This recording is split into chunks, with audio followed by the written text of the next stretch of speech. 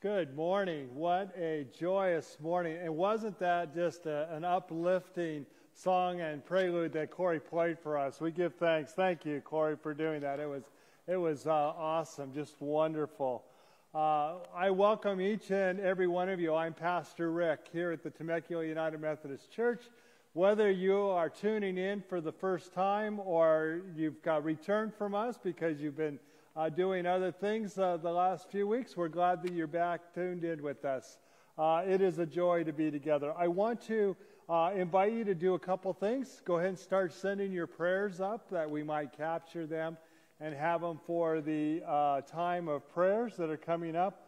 Also, if you haven't already done so, to get your communion elements together. If you didn't get by here yesterday to pick up the wafer and the juice to get your liquid, your juice, and what you will have for your bread together for our time of communion and to create a sacred space for that. And make sure that the whole household is there when we have communion, because everyone is invited. I want to share that the flowers are provided and offered to us by Anita just for blessings and thanksgiving. So we thank you, Anita, for the flowers for this week. I will be sharing more at the announcement time, but just to let you know that on September 6th, we will be having our first in-person outdoor worship service. We still cannot worship inside because of the mandates by the state and the county, but we are planning on having our first outdoor in-person service. I will share more at the announcement time. Let us continue to celebrate and give thanks to God as I invite you to stand where you are and sing, "Tell Me the Stories of Jesus."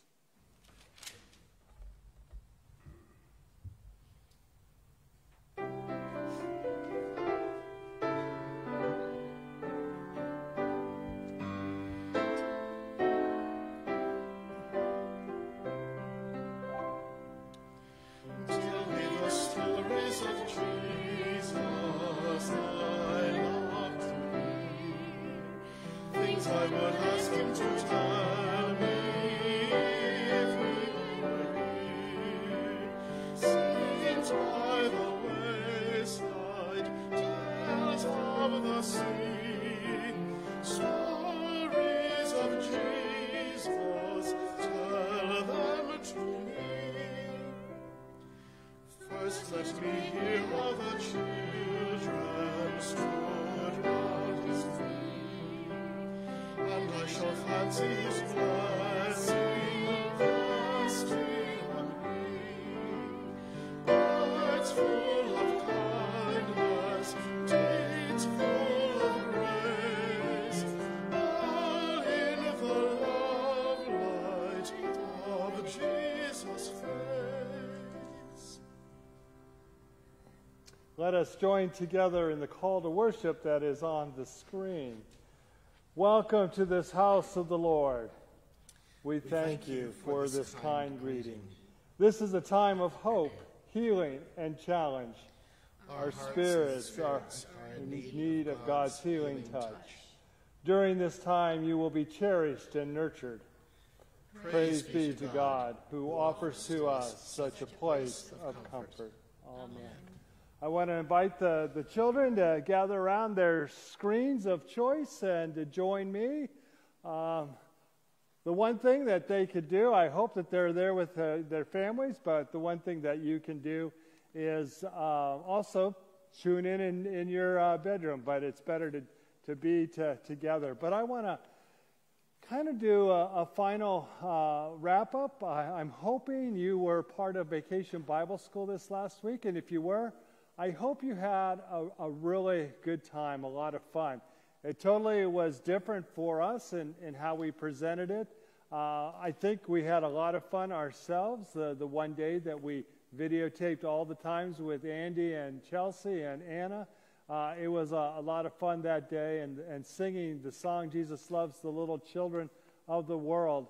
And if you haven't, I invite you to have your parents or yourself go to our website. It's still there, and to see all the days and all the fun things that we did during the week. So it was a great time. And during Vacation Bible School, I learned how to serve Jesus, to serve your neighbor, to serve your community, to serve your family.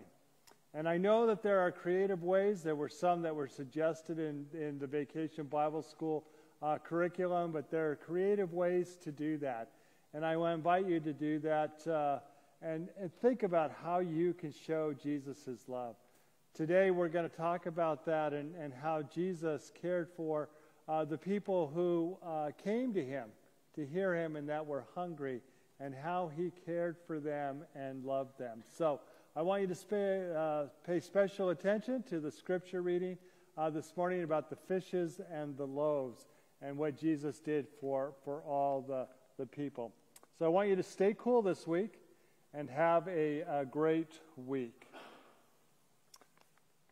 So now I want to share some invitations and opportunities for you. I want to talk about the upcoming in-person outdoor service.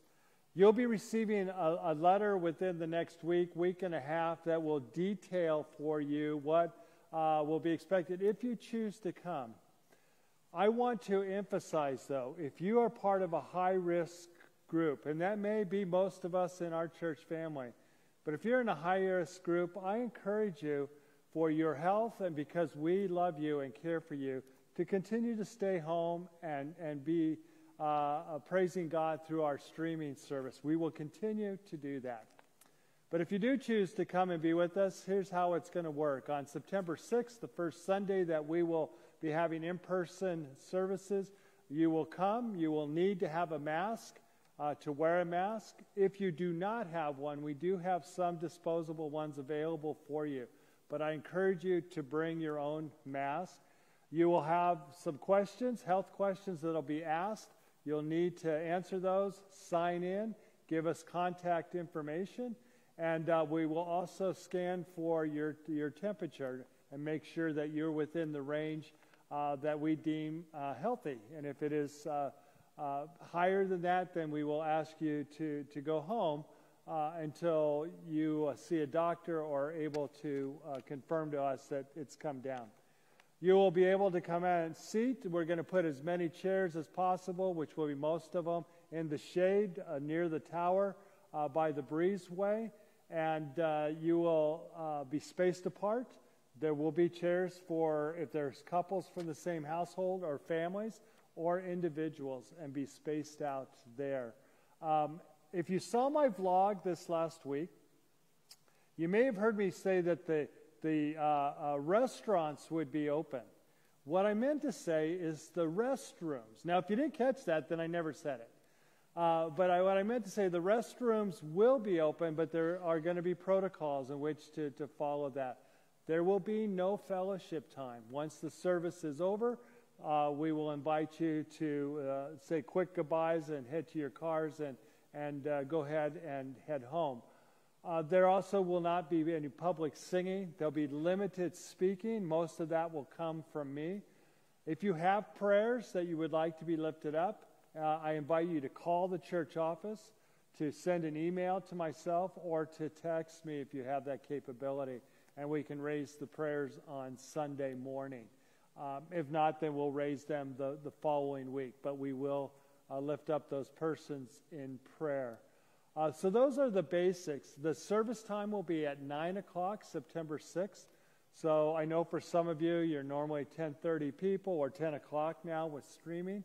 But if you want to come to the service, it will be at 9 o'clock. At 10 o'clock, we will have our normal streaming service. And we invite you to continue to watch us on our streaming service. So that's the basic outline of how that's going to work. And again, you will probably have questions. There will be a letter that will go out with all the details. If you still have questions, please call or email, and we'll get answers to you for those questions. I want to continue to invite you, if you are able and you are willing to volunteer for those services, you can contact me, and we'll get you. We have a task list of what we're looking for volunteers to do. And that even includes tech people. We're still looking. We're growing slowly, a little bit of the team, but we're still looking, and we can do safe training for you to be a part of the team. So we invite you to do that as well. Please continue to wear your mask, continue to abide by the distancing when you go out, and also be safe when it comes to the heat and stay cool. Before we bless our quilt and our prayers, I want to do a big thank you. I want to do a big thank you for Vacation Bible School, and I think, it's up on the screen. You can see our 2 stars for VBS, Andy the carpenter ant and Chelsea the cheetah, but all the persons you can see on your screen that were a part of making Vacation Bible School come to you this year. I find it a real joy and a blessing that these wonderful people made time and effort and participated in this, and it was fun. It was different, and I want to make sure that as many people as possible, if you haven't seen it, check it out, see what the kids and the families were doing. It's still there. We'll continue to have it up on our website through the summer so that families can check it out throughout the summer, and if you have friends or relatives across the country, you can do it at your leisure and have a good time. So I thank all these people and God's gifts to them that they shared with us.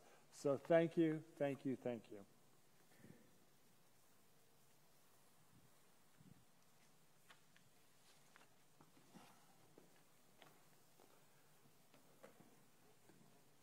Our quilt this morning is for Sue Smites. Sue is a friend of Anita's who is battling cancer, so we pray for healing and recovery for her. Let us pray. Gracious and loving God, we just give you thanks that you are present in the life of Sue, that you have surrounded her with your love and care. We give you thanks, oh God, for the opportunity for this church family to reach out to her, to be surrounding her with compassion, with love and hope. And we pray, oh God, that she feels you and your presence of your Spirit, and she feels the presence of this church family. We ask this and pray this in the name of your Son, Jesus. Amen.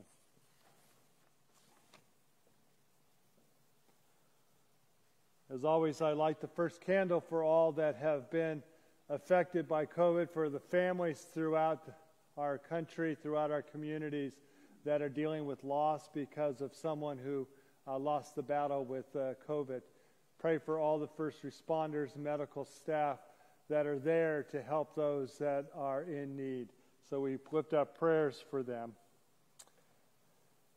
Lift up prayers for Monica's cousin, Katrina Bosworth. She has been diagnosed with breast cancer, so we want to lift up prayers for her and surround her with healing power. We want to say woohoo, woohoo to Megan and Jean and their 5th wedding anniversary. Whoop, whoop, whoop. So congratulations to them. It was July 31st, so we are excited to celebrate that with them. We have prayers for Larry Natwick, who's preparing for his 2nd chemo tomorrow. And then another whoop goes up to Marlene and Gilbert Oaks, who are celebrating their 33rd wedding anniversary tomorrow. So congratulations, Gilbert and Marlene. Wonderful.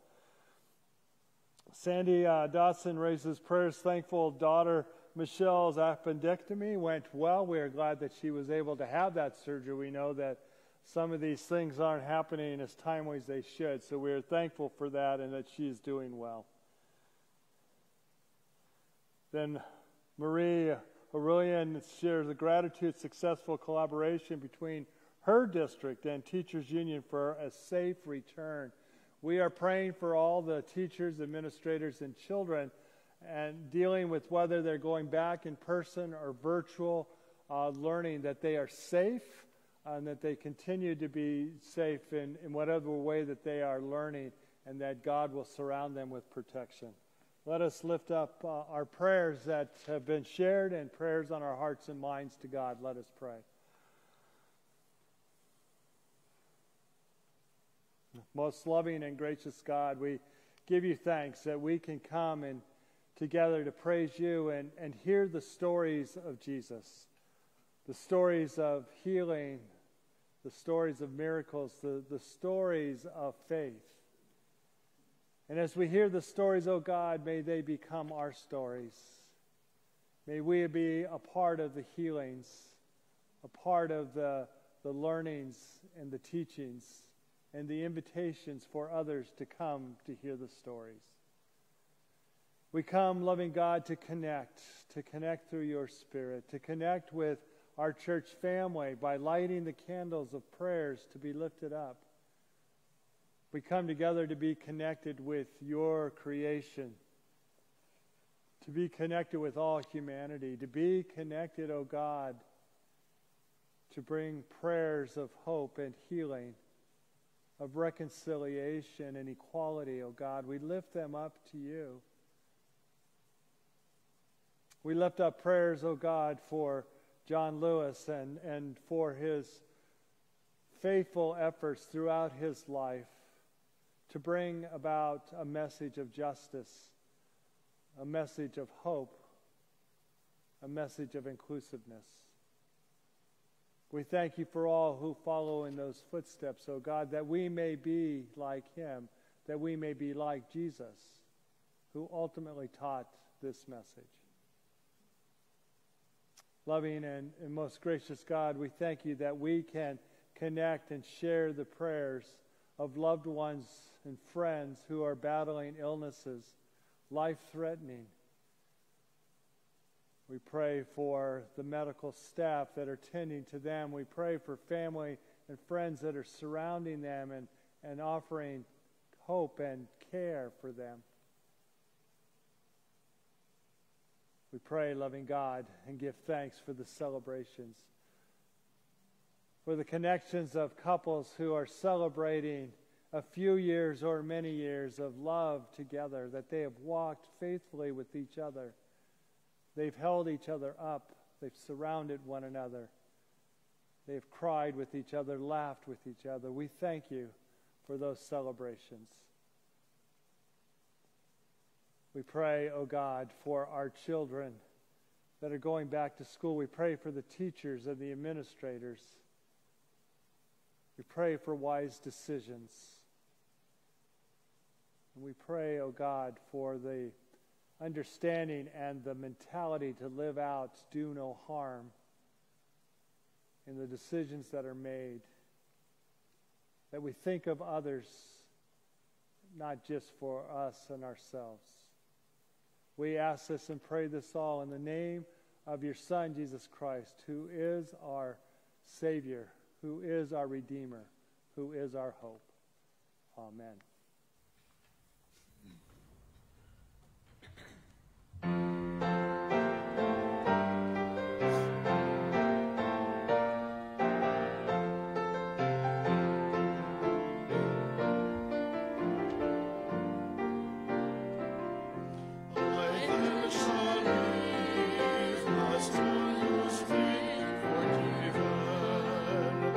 I walk with joy to know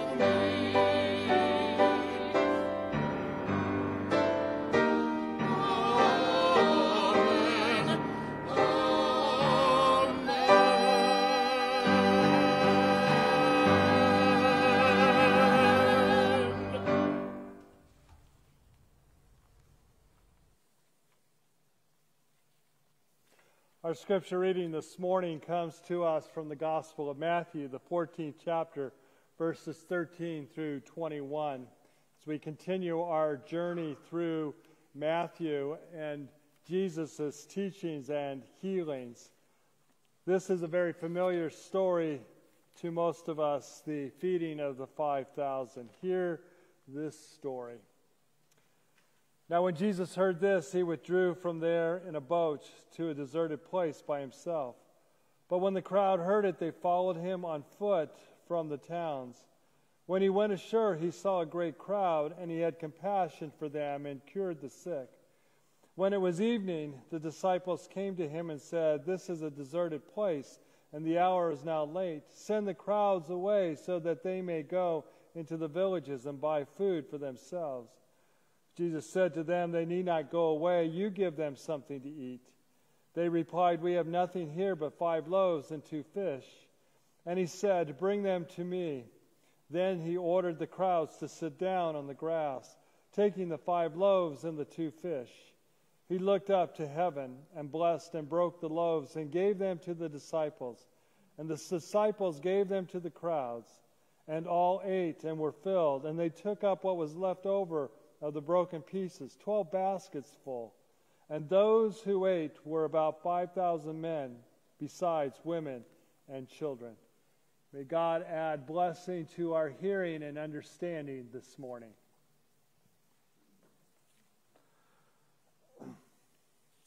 The gospel reading that I just read is of a marvelous meal that Jesus served to the thousands of people, the feeding of the 5,000. We just heard the account from Matthew's gospel, but Mark, Luke, and John also have a version of this story. It is the only miracle that is contained in all 4 gospels. In fact, there are accounts in Matthew and Mark of a similar meal of Jesus provided for 4,000 men. And those might be another version of the same story, but different traditions. After all, no one was taking attendance and writing down names. This story was a major part of the early tradition of Jesus, and it seems clear that something took place that made a very strong impression on these followers of Jesus. Now, before I continue, we should address the question that many people ask, that you may be sitting at home and have been asking every time you hear the story. Given our scientific picture of the world, granted that some historical event lies behind this story, but was it really a miracle? Did Jesus really turn a few loaves and a couple of fish into thousands of them? Our word miracle comes from a Latin word meaning wonder, something that causes people to marvel. It needn't be something at odds with our scientific knowledge. You remember, many of you, back in 1980 during the Winter Olympics, the U.S. hockey team defeated the vaunted Soviet Union hockey team. And it was dubbed the Miracle on Ice. Al Michaels, who called that game, if you remember the last few seconds, he shouted out, "Do you believe in miracles?" And hence, it was dubbed the Miracle on Ice. But nobody thinks that was any violation of scientific laws. Maybe what happened when Jesus fed the crowds was natural, but still miraculous. Some commentators suggest that perhaps a few people were thinking ahead and took some food with them. Or maybe some just plan ahead that way and always have some food with them as they travel anywhere. I know my father-in-law always, when he would drive, have water in his car to make sure if he got thirsty that he would have a bottle of water. And maybe those same people, when they were listening to Jesus teach and seeing him heal the people, that when it came time for supper, that they were moved by his teachings of love one another, that they not only had some for themselves, but they shared their food with total strangers. Their example encouraged others who maybe weren't sure what they were going to do to also share. Then when the loaves and the fish were passed out, that there was plenty. It became a potluck, if you will, that everyone would have. And I know I've been at a number of church potlucks over the many, many years of growing up and being in ministry, that I've looked at the table and I've looked at how many people were staying for the potluck and wondered, is there going to be enough?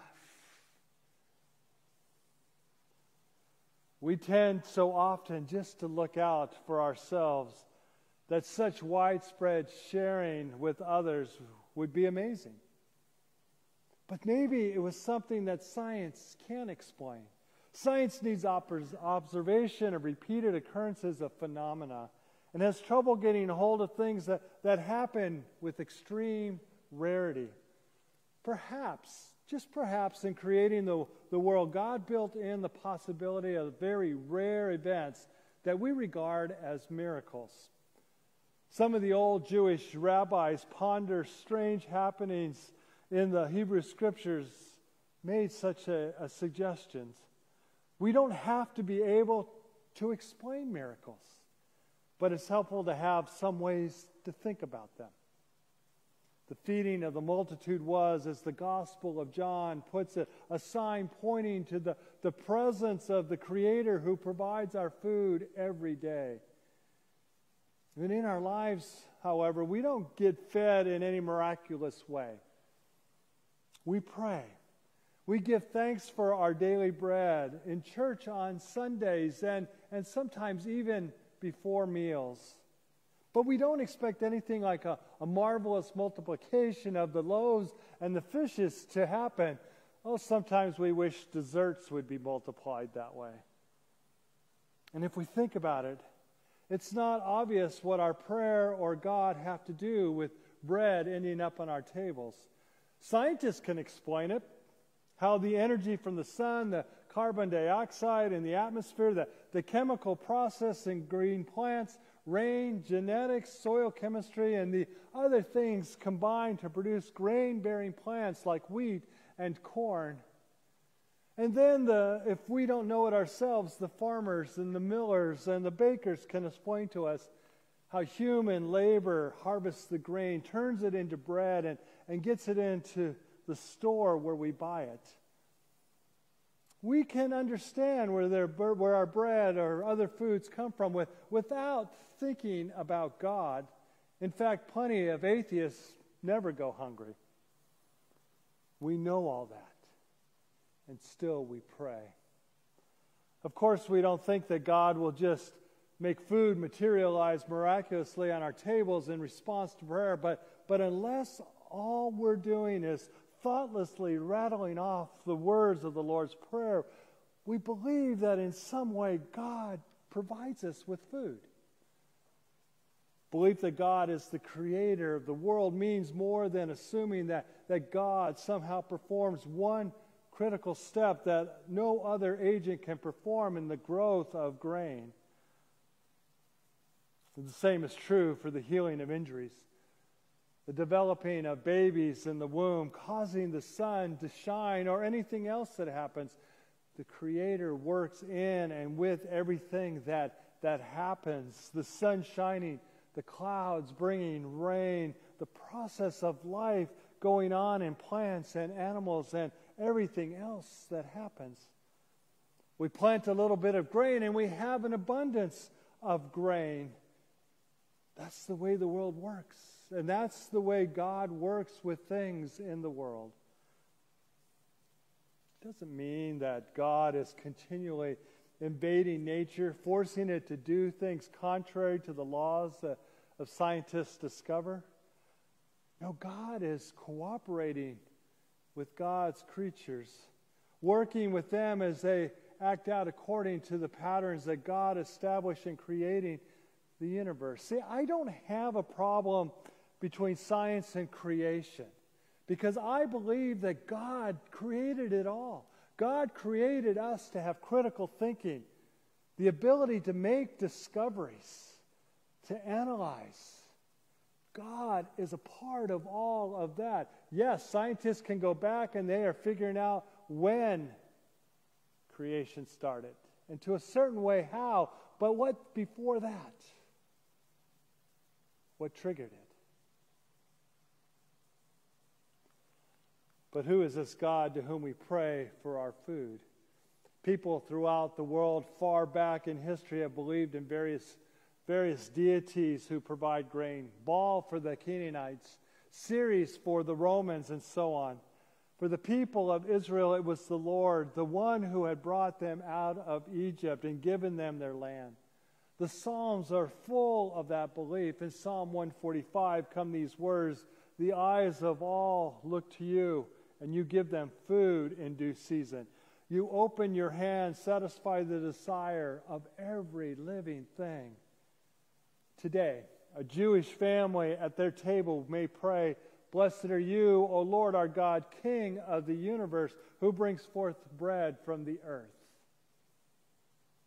Jesus grew up in this tradition and brought the God who provides for us and our creatures very close when he taught us to pray, "Our Father, give us this day our daily bread." The one spoke to as his Father in heaven is the one we ask for daily bread and really all the things that we need in life from day to day, as a child would ask a loving parent. On one occasion, Jesus brought the Creator even closer. In today's gospel reading, Jesus had wanted to get away for a time of rest, a time of prayer, to be by himself. But thousands of people, hearing the rumors, witnessing Jesus' teachings and healings, wanted more from Jesus. And so they left their homes and they followed Jesus. And as they started getting hungry and evening approached, most of them realized they left without preparing, without any food. So Jesus took a little grain, 5 loaves, probably like pita bread, and a couple of small fish. He gave thanks. He blessed the food, broke the loaves, and gave the bread and the fish to his disciples to then feed the crowds. Those thousands of people opened their hands and they took the food, and their hunger was satisfied. They may not have received more than a morsel, but their hunger was satisfied. See, in the tradition of devotion for the Hebrew people and many other Christians, there is a time for fasting. And so they maybe just devoted this time to fasting, to be spiritually fed by Christ, and they were all filled up, a cup overfloweth, to where they had the strength to be able then to return home. But they were full. And when there was so much left over, they gathered it in baskets. What a potluck it must have been. The feeding of the multitude is part of the whole story of Jesus. A high point of the biblical story that begins with accounts of the creation of the world by the God of Israel. It continues with the call of Abraham and the story of his descendants, the people of Israel. Jesus, a man of Israel, came proclaiming the names of God's reign and offering God's free forgiveness, acceptance, love, and healing to all. He lived a life of complete trust in God as his Father. That trust continued even when it brought him to the cross and the grave. In that trust, he was vindicated when he was raised from the dead. His mission continued when he sent his apostles into the world to share this message, to share this word. And if this story of Jesus grips you, inspires you, moves you to believe that there is meaning to life, that you are in the care of the Creator who loves you in spite of your failings, that not even death can separate you from the love of God, then it will make sense for you to say that the God revealed in Jesus' life, death, and resurrection is the Creator of all things. And we can believe that God provides our daily bread, not because we observe God doing that, but that because it is a part of the whole compelling story of Jesus Christ. And if we can believe in this miracle, the story of God, our Creator, we can believe that God is with us even in the midst of this COVID-19, we can believe that God is with us as we call out for justice and righteousness for all people. If we can believe in this miracle, we can believe that God is in the midst of our daily pain and difficulties. If we can believe in this miracle, then we know that God brings us each day our daily bread. This is what the table is that is set for us to celebrate communion. This is the time for us to believe in that miracle. I invite you to gather your communion elements. I'm going to move to the table here, and we will celebrate communion.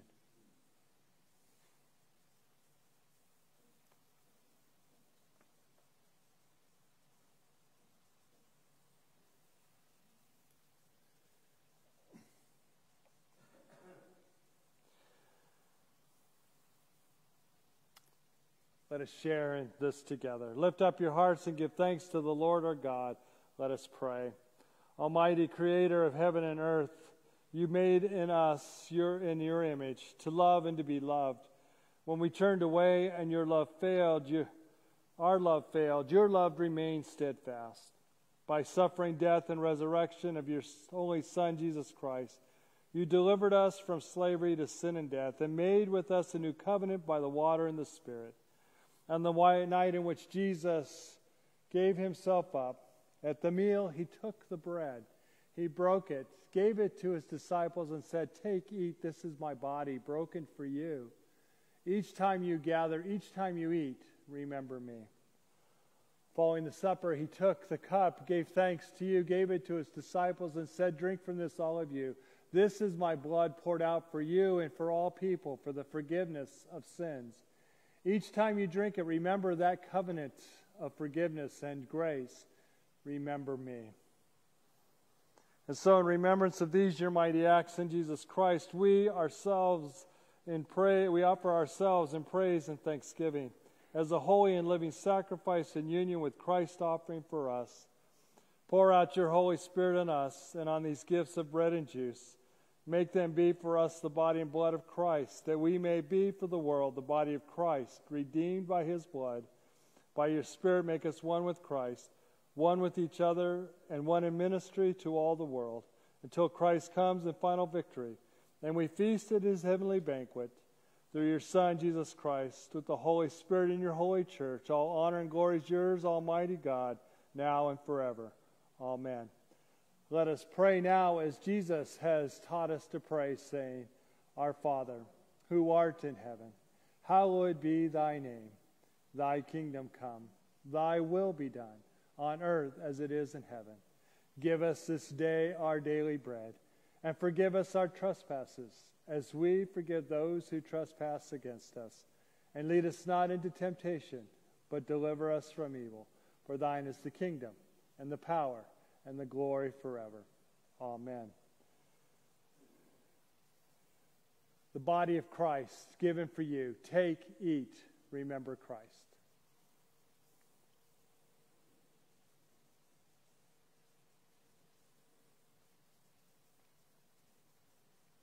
The blood of Christ for the forgiveness of all sins, to redeem all people.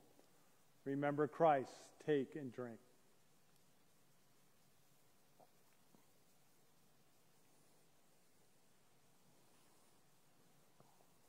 Let us pray. Gracious and wonderful God, we thank you for this meal. Though small in amount, great in how it fills us with your Spirit, that we are filled, overflowing, to be satisfied.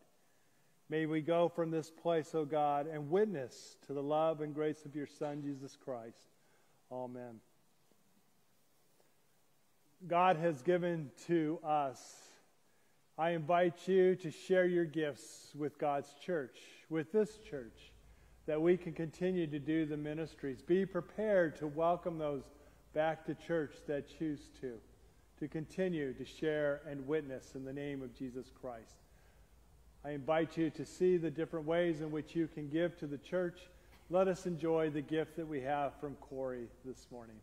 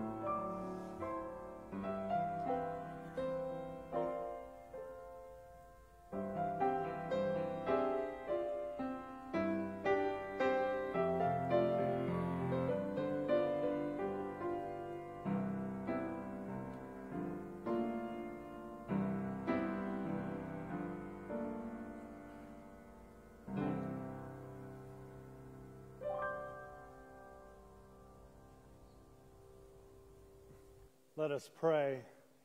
Loving and gracious God, we thank you for all the gifts that you have given to us, the blessings that have been bestowed upon us.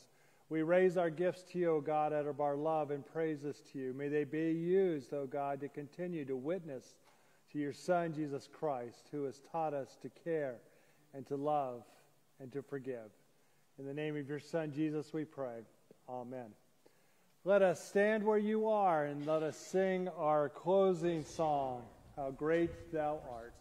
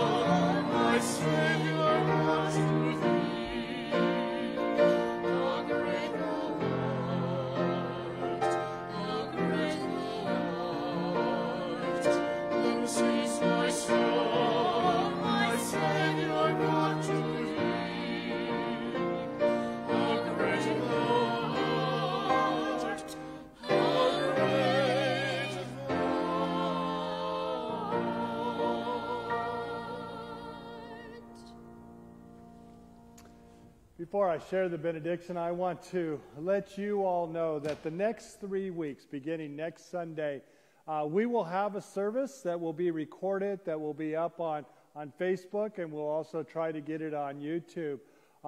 We are taking a break. Our team has worked diligently and faithfully, and we are going to be recording services. We're going to do another service after this live one and have it recorded, and a couple more. So we can all take a break. We want to thank you for being faithful, but please tune in at 10 o'clock. It'll be up there. Continue to interact with one another. Continue to post. And please post the prayers. We will go back. I will go back through that, pick up the prayers, and continue to lift those up for everyone. So we want to invite you to do that. So again, the next 3 weeks, we will be back on the 30th of August, live streaming, but the next 3 weeks will be recorded service, posted and ready for you at 10 o'clock in the morning. So don't use this as a time to go away and all. Continue to worship as a church family. Go now and may the God of miracles and the Son, Jesus Christ, who lived out those miracles and is one himself, and the Holy Spirit that opens our eyes to the miracles for us all around us, fill you and be with you this day and always. Amen.